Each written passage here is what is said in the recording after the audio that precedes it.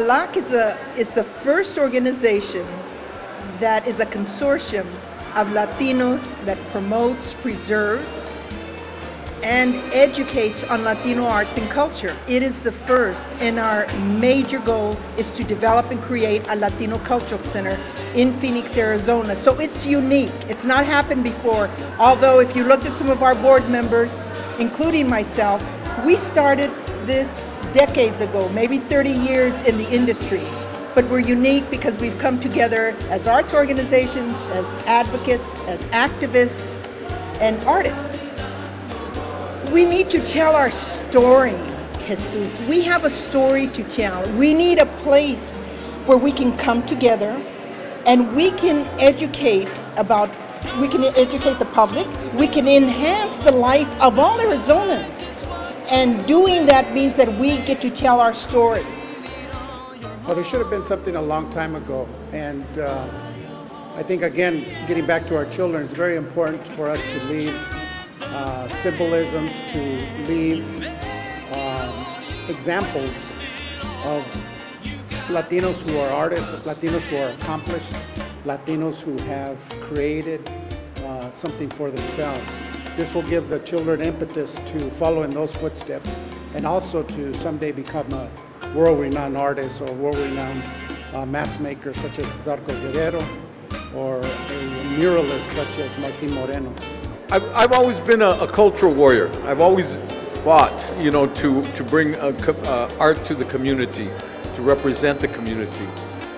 And this would just be like a recognition of all the years of struggle that not just I've put in, but many, countless other artists and art advocates have put in. We've got people that have been doing this for over 35 years, at least in my history. And I've worked all over the country. And people are amazed at the fact that we don't have anything here that represents us. Hopefully that with just our numbers, we can create an impact and create a change and create a new excitement, you know, in our community. We're here for the purpose of stimulating great interest in a museum, a cultural center for the area of Phoenix and the Valley of the Sun. It is an area that's tremendously underserved.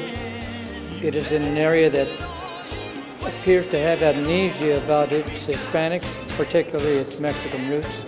And it's time that we had something in an area of 2 million people that reflects the reality of its origins.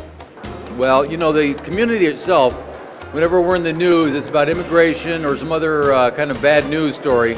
So what we want to do is show the density of our culture, and we want to acknowledge a lot of the heroes and community people in our culture, and also the artists, of course. I mean, we're going to have the Visual Arts Gallery. We're going to have a lot of research on some of the families who lived here a long time, their contributions.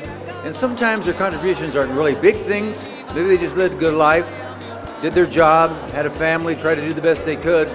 But it's our culture, and it's important we acknowledge them, and it's important we document them too. I'm so happy to be involved. I am the curator for the museum. I'm one of the Visual Arts Committee, along with Zarco Guerrero, Martin Moreno, and Marco Albarran. So I'm rubbing elbows with guys who are, you know, great giants in the world of Latino art, and I really look forward to sharing my art, painting every Saturday there, teaching out of there for Phoenix College and Ottawa University and for Estrella Mountain Community College and maybe for ASU. But we're going to be trying and get kids who are talented or even adults who are talented who might want to pursue an education and help them along with that. Besides that, people who just want to paint or come in and make art with us, we're going to help them do that too.